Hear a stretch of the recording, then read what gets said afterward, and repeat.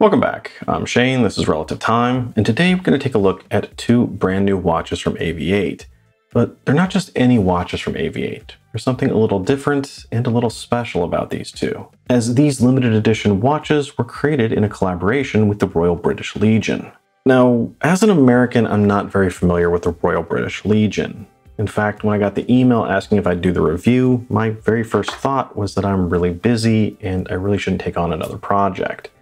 But I started looking into who they are, and found out they're a rather large and worthwhile organization out of the UK. One which is dedicated to helping veterans and their families, which is something I can always get behind. So I figured I should make time to do this, as either 15 or 10 pounds from each watch sold will be donated directly to the Royal British Legion. Now, in full disclosure, both of these watches were given to the channel and they're not going to ask for them back. But since the whole point of this is to help veterans, it doesn't feel quite right just to hold on to them. So I figured the best thing I could do is to help spread the word by doing a giveaway. So stay tuned, and at the end, I'll tell you can win one of these watches. In the meantime, let's just get to it. Now, first off, AVI-8 has given these watches some rather long names. I mean, like ridiculously long names. So just for the sake of simplicity, I'm going to refer to this one as the Founder's Chronograph, and this one as the Chairman.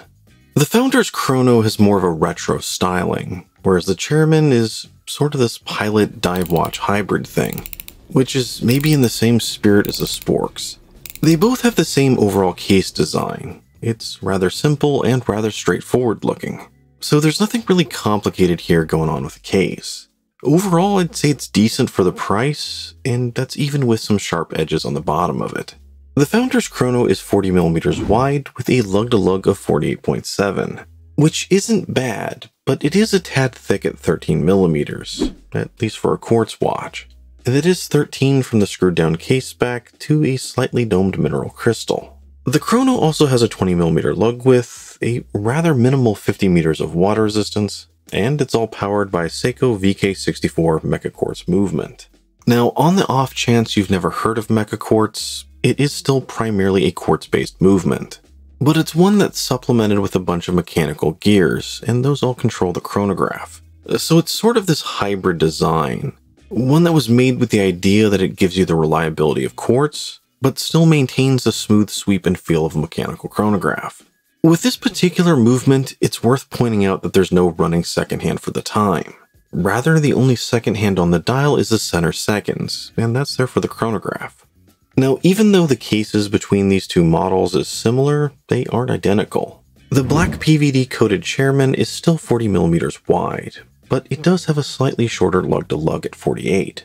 The case itself also has a much slimmer profile, as it's only 11.5mm from the case back to the top of the bezel. But that is the bezel, and there's a rather curved mineral crystal sitting on top of this thing. And with that very pronounced crystal, it actually winds up being taller of the two at 13.8. The crystal also makes the watch rather reflective, as that high angle just seems to catch a lot of light around it, and that winds up washing out a bit of the dial. Some of this, I think, is very apparent in these shots, and you will notice it. The Chairman also shares the chronograph's 50 meters of water resistance. And while that's not ideal with the chronograph, I think it is more acceptable there. Whereas here, with this case that looks more like a diver, 50mm is just kind of odd, and that makes it seem even more inadequate. Now, the Chairman also utilizes a Seiko VH31 movement, which is something I've seen and reviewed in the past. For whatever reason, AVI-8 has decided to call this a Mecha Quartz movement, and I'm not entirely sure that's accurate, as I've never heard anyone refer to this movement as that before. Most of the time they just call it a sweeping quartz, which some people may argue against, but this does have 4 ticks per second as it goes around the dial, and compared to a standard traditional quartz of 1 tick per second, I'd say 4 ticks is more of a smoother movement. Now, with this 2 Hz movement, there is going to be a hit to battery life, and I think here it's maybe only 2 years. But even with that, I think this movement is still pretty cool, and I would like to see more of them, just because that constant movement does seem to reduce or nullify any misalignment of the second hand. Now, one thing I want to compliment AVI-8 on is the use of a standard screw-down case back, which is kind of odd to compliment someone for doing what I consider to be normal. With the chronograph, this caseback would be expected, But at a price of $150, maybe even $120 after a discount, with this three-hander, it wouldn't be unheard of to have a snap-on case back. So I'm glad to see that AVI-8 kept things normal here, especially with that shorter battery life. I also really like what they did with the crowns here. Now, they aren't screwed down, which is something I would prefer, but they do use a good-looking onion-shaped crown that is then sort of trimmed off at the top, just so that they could encase the Royal British Legion's logo in epoxy. A few people saw this on my Instagram and actually thought it was a red 8 for AVI-8, but it is actually a red poppy, which is the logo for the Royal British Legion, and that poppy is also present on both dials. The other major difference between these two watches can be found in the bezels. The Founder's Chrono, of course, has a very clean stainless bezel, whereas the Chairman has this diving-style timer bezel, which is something you would expect on a diver, but once again it only has 50 meters of water resistance. But this winds up giving the watch a bit of a dive pilot hybrid design, which is a little odd, but also a little cool at the same time. But personally, if I was going to go this route, I think a 12-hour dual-time bezel would have been better than a 60-minute, as I think it just makes more sense for a pilot. But timing bezels are more common and maybe more popular, so I'm guessing that's why they went with it. Although either way you look at it, the action of that bezel is pretty good. It is a bit stiff and maybe hard to get a hold of if you're reaching on the sides rather than in between the lugs, but there's very minimal backplay here and it has this really sharp defined click as you turn it. Now, one quick word about the crystals before we move on to the dials. The crystals here are mineral, and that is a bit disappointing. I think at this point we all would prefer and like to see sapphire and everything. But at this price range, mineral isn't unheard of, so I can only complain about that so much. Let's move on to the dials, and let's start things off with the simpler Chairman. The dial here has this matte black coloring, which also has a grainy texture to it. And this is a type of dial that is rather typical with AVI-8 watches, as well as their sister brand Spinnaker, where it seems to be this all-in-one molded design that is complete with indices that rise out of it, which, depending on the color used with the dial, they can look rather good or look a little plasticky. Now, with this particular colorway, I think the dial looks mostly good, but the raised indices with that off-yellow coloring, to me, look like they were more made by Mattel. Now, while the case is more reminiscent of a diver, the dial is more Flieger-like, and specifically a Flieger Type A configuration, which is complete with a complicated chaptering on the outer edge of the dial. Although one deviation from that design is that the bars at the cardinal points are a bit wider and more emphasized, giving the whole thing a bit of a crosshair effect, which is something I like and something that's much more noticeable as it gets darker. So kind of a modified Flieger, but as you move inward, AVI-8 does something a little odd and kind of throws a little bit of a field watch in here, as they decided to include these smaller red 24-hour markings, which is then all topped off with the AVI-8 logo at the top and the Royal British Legion poppy at the bottom, as well as a little bit of flavor text at the very bottom and the top, some of which, as I said, I'm still not convinced is correct. Then, just to emphasize that pilot dive hybrid thing, instead of the typical Flieger hands, they use these pencil-shaped hands with these longer, finer tips, which I think would normally look great. But unfortunately, with this blacked out configuration, it's kind of hard to see that extended tip of those hands. It just really blends into the darker background. And as a result, the hands look a little short for this particular watch, even though they aren't. Then, for whatever reason, they decided to add an orange second hand to this particular configuration. Now, I do like the splash of color here, but I think the hand should be red. Now, overall at face value, I think the Chairman with its stealthy black design is a rather cool looking watch. But it's one where the more I look at the details and really focus in, the more I see things that don't really make sense to me, and things that may have been done just to push form over function, such as the 50 meters of water resistance and not being able to clearly see the tip of the hands, as well as that glare that's coming off the crystal. The thing is, most people don't really laser focus on things like I do, so maybe this analysis is a bit unfair, as considering the price, I'm nitpicking this thing pretty hard. But bottom line is that I think it's a great looking watch, but one that I'm not a big fan of. For me, the chronograph is the better looking watch by far. One of my favorite watches is the Hamilton Intramatic, so I'm already a fan of this bicompact design. And here AVI-8 gave it a little bit of a retro twist with the off-yellow paint and cathedral hands. Like the Chairman, the dial here is a textured black with indices rising out of it, but I don't think this one looks quite as plasticky around the Arabics. Moving to the very outer edge, you see that the dial has a series of 2 chapter rings. You have an inner yellow sloped ring that contains a detailed minute track, which also seems to frame the black center dial, which in turn is then further framed by a tachometer in black. I'm sure they didn't originate it, but I do like this dual chapter ring setup, as they're both very easy to make out, and it kind of gives you the best of both worlds. On either side of the watch, you do have the chronograph subdials, which are both complete with a detailed train track chapter ring. The one at the 9 is for minutes elapsed, and the one at the 3 is a 24-hour dial. And just to emphasize it again here, there is no running seconds for the time.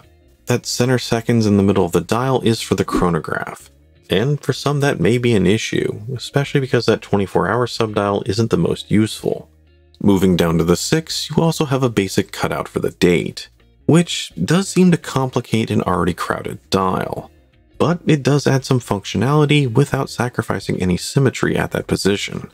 And since the dial is pretty crowded, there really isn't any room here for that Royal Legion poppy, so instead they wound up putting it as a counterweight for the second hand, which I think at first glance is a little odd and distracting. But I think once you realize what it is and why it's there, you do come to appreciate it, as it is sort of the whole purpose of these watches, and it is a nice way to integrate it into the design.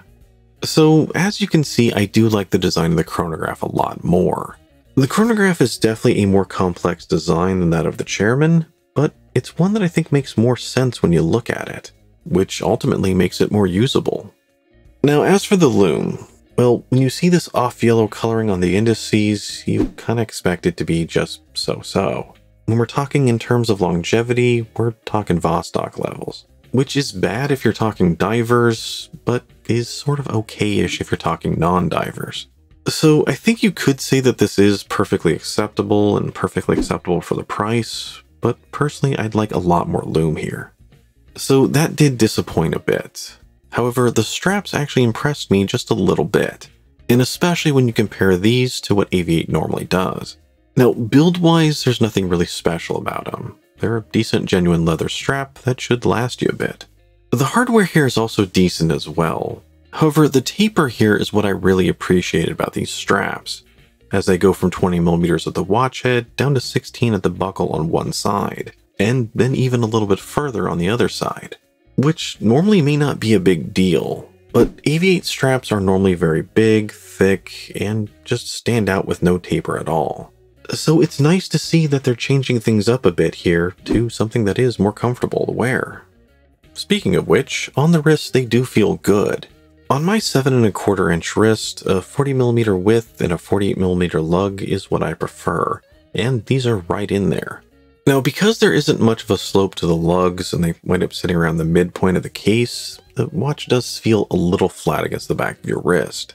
But overall, it is still very comfortable and easily a watch you can wear throughout the day. Now, the MSRP for these is about $285 US for the chronograph and $150 for the three-hander. But as this is AVI-8, there are always discount codes floating around. There's an older one for the channel, and there's also one at the very top of their webpage giving you 20% off. And with that, you're looking at a price of $228 and $120 respectively, which isn't too bad for a Mecha Quartz Chrono, but maybe a touch high for this three-hander, even with this sweeping quartz movement. So out of the two, the chronograph is definitely my favorite. The blacked out stealthy look of the Chairman is pretty cool, but I think there is some function here that was sacrificed for the look. The biggest one for me is that there's only 50 meters of water resistance. And on a watch that looks like a diver, that's just kind of odd. But as long as you know what you're getting into, it is still a pretty cool looking watch. Whereas the Founder's chronograph is just more me. Although I do wish that it had sapphire, and I wish the Lume was better. But it does have a great retro look with that bicompact design and the cathedral hands. And those that watch the channel know I'm a sucker for cathedral hands. Now, as for the giveaway, well, I'm going to run it like I do most of my other giveaways, which means that it is open mostly worldwide. The only real limitation here is that you have to live somewhere where the US Postal Service will let me actually mail to. It's hard to believe that we're almost 2 years into this whole thing and we're still having issues with mail, but that's just the way it is and there's nothing I can do about it. Checking out the US Postal site right now, it actually says that mail is temporarily suspended to Australia and New Zealand for whatever reason. I have no idea. So just be aware of that, because if I can't actually get it to you, I'm just going to have to move on to another winner. Now, speaking of winners, there are going to be two, a first place and a second place winner. The first place winner will get to pick which one of these two watches they want, and the second place will get the remaining watch. Now, there's only one thing you have to do in order to enter the contest, and that's leave a comment down below and include somewhere in it #relative-time. So that is the only thing that is required. But if you are entering and you have the chance to share this video, I ask that you try to do so. And as the whole point of this is to help veterans, this holiday season, I do ask that you just think about how you might be able to do that. Even if it's something like donating to the Royal British Legion, or if you're in the US, maybe the American Legion, or the Wounded Warrior Project. But once again, those aren't required, so no pressure, just think about it. Now, I'll let this go for a couple of weeks, pick a couple winners, and post them to my community tab. And that's it. Now, as always, you guys know what to do down below. I'm Shane, this is Relative Time. Good luck, and I'll see you next time.